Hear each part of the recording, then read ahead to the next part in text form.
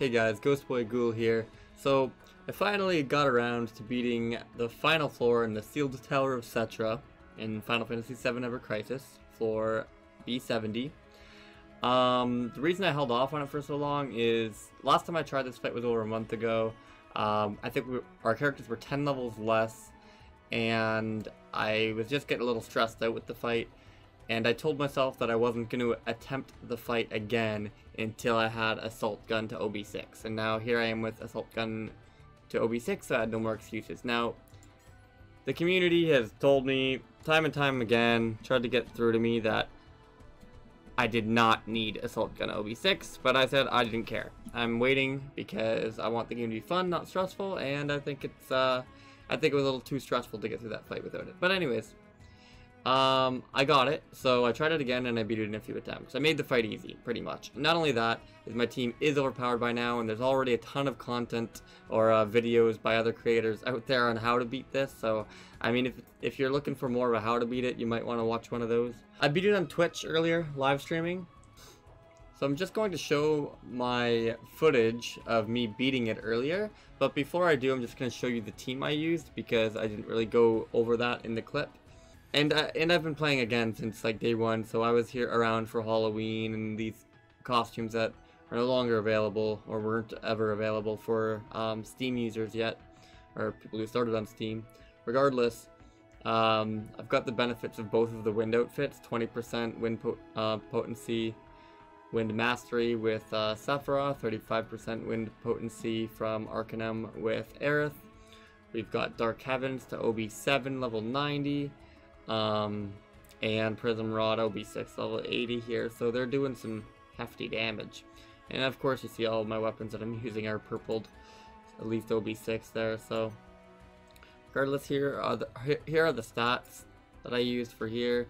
A lot of the materia I'm using are just stat sticks, except for like the circles, you need those, but like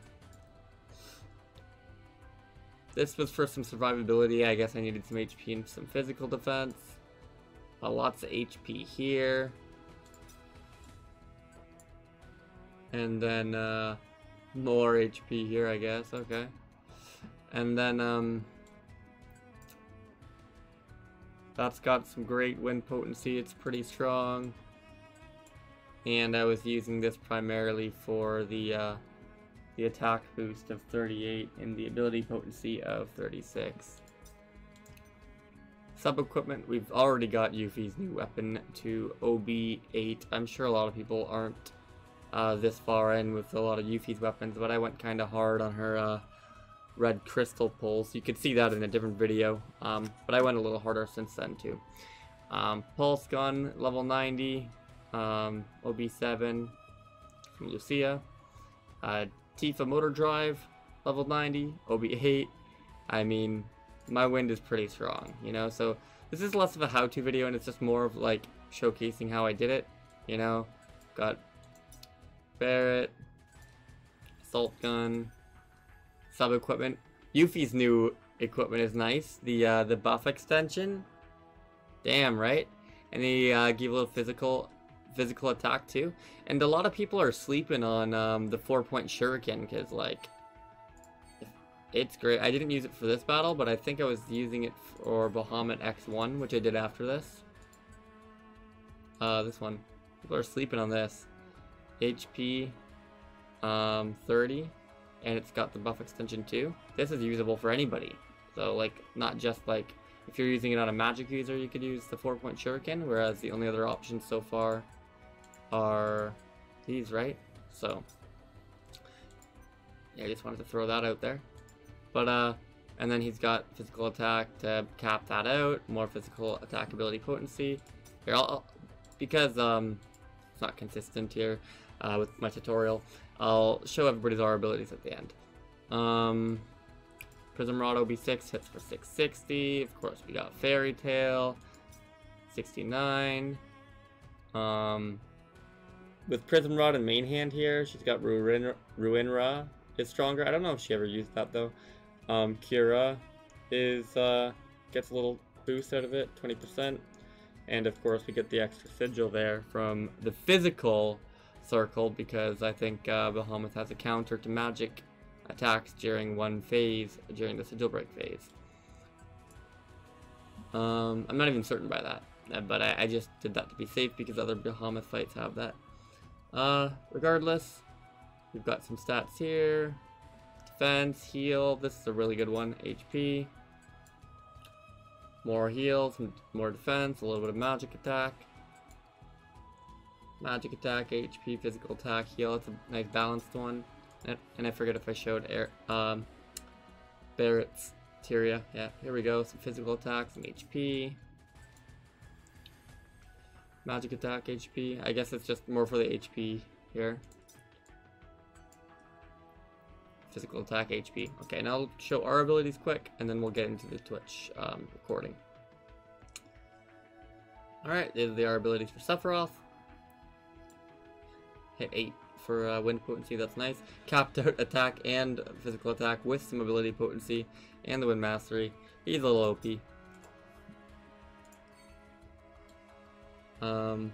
Physical attack flat at 70, at 55, that's perfect. That's all I needed. And he's got some survivability. And we got that buff extension too, right? Which is actually, once you get to level 2 with just one thing equipped, 40%, that's almost half the amount of time that a buff or a debuff would have been extended on top of it. Like, that's wild. That's so good. So when he uses, like, agitation to bring the defense up, it lasts longer, so he doesn't have to do it as often. You can get an extra actual attack in most of the time, instead of having to use that as often. And bringing physical defense down for longer, so you don't have to use this as often. You can get more Aurora blows in on Behemoth, which is slightly weaker to wind damage, right? So, amazing. And then Aerith, our abilities. Hit 7 for magic attack. Of course, she's got the Arcanum for 35% wind. Hit some wind potency because of Prism Rod. And some magic ability potency. I think I've got Umbrella equipped, yeah. Yeah, that's pretty much, that's the team. Let me just look at the enemies here.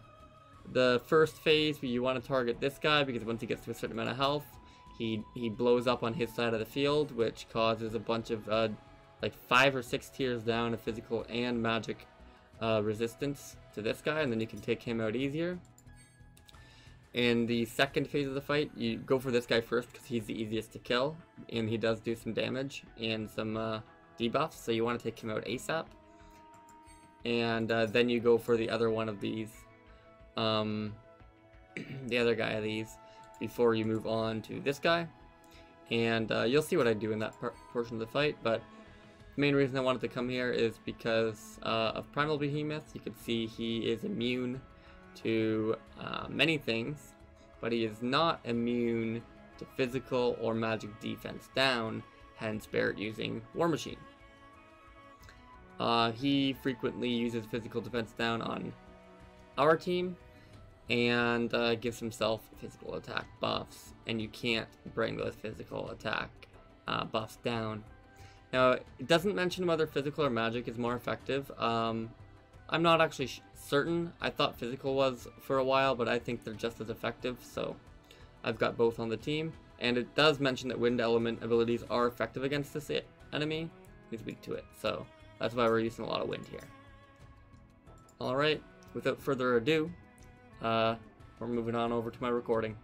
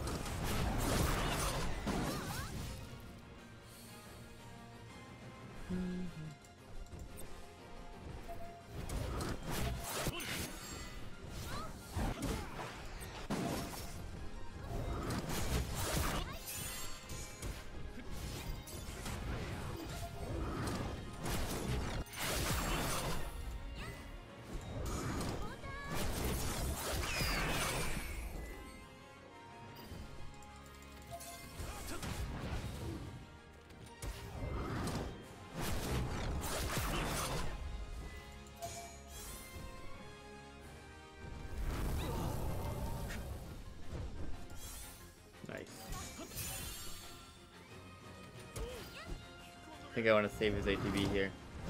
Oh yeah, full health, huge ATB for Barret. This is gonna be it right here. All it's gonna take.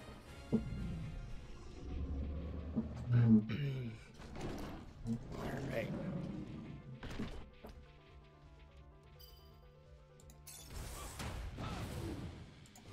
Yes, I canceled head thrust.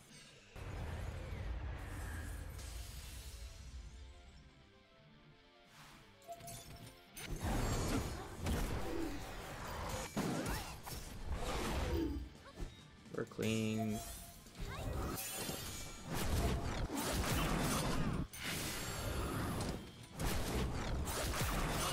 Body slam coming and I ain't scared.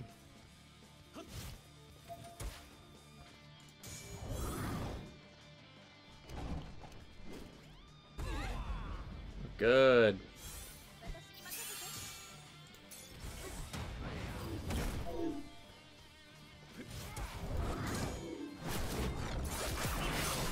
You're gonna heal or what?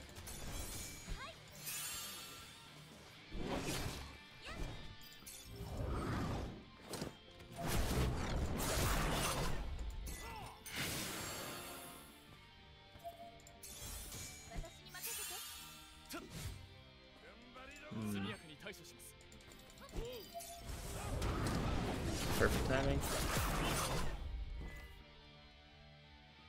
He's gonna stamina charge any moment now.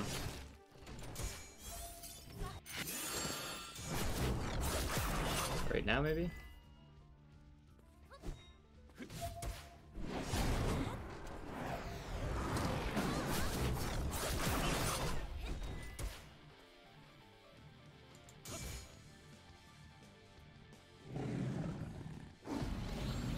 Did you pull off?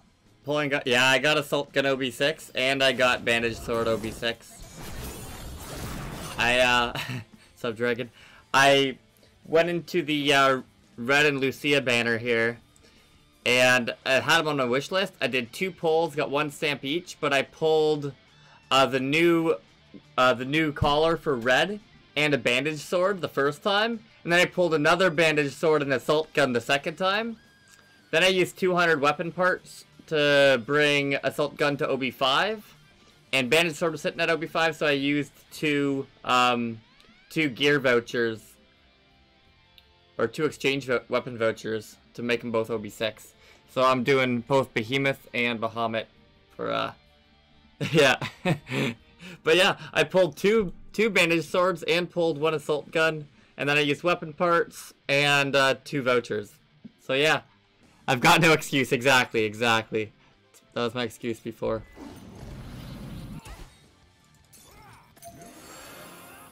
Trying to simplify the fight, you know? Cancel that animation, let's go.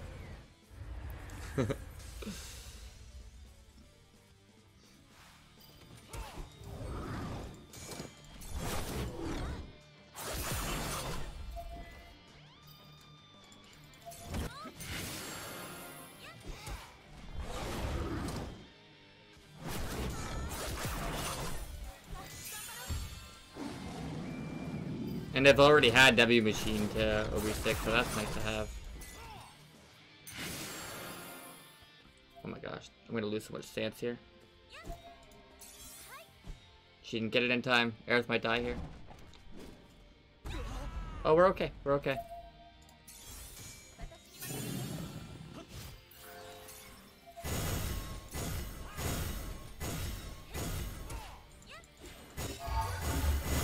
Let's go.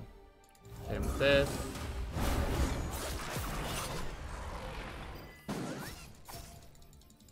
That might have screwed me over that she did a Raging Spear.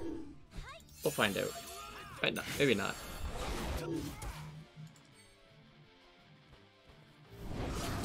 Oh my gosh. We're losing a lot of health here.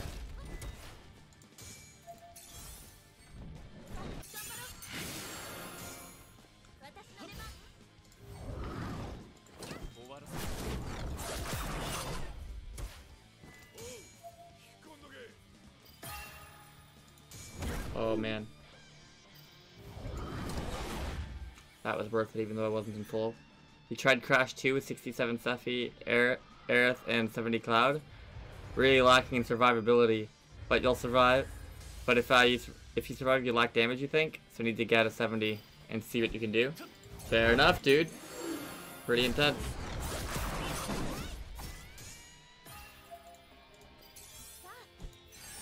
Ooh, I got Healing Wind in this time. Nice. Enough Raging Spears for that. I think we got this if I got that in. That's sick. Let's go.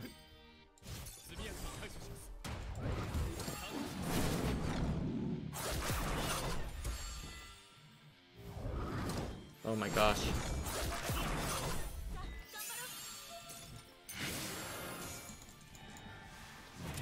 Oh, that's not gonna kill him though.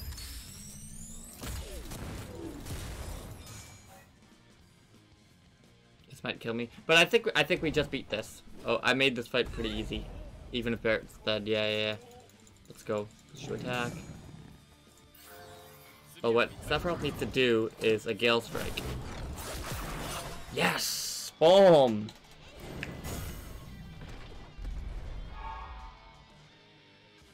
Dude, is your Barret Hauser built OB wise?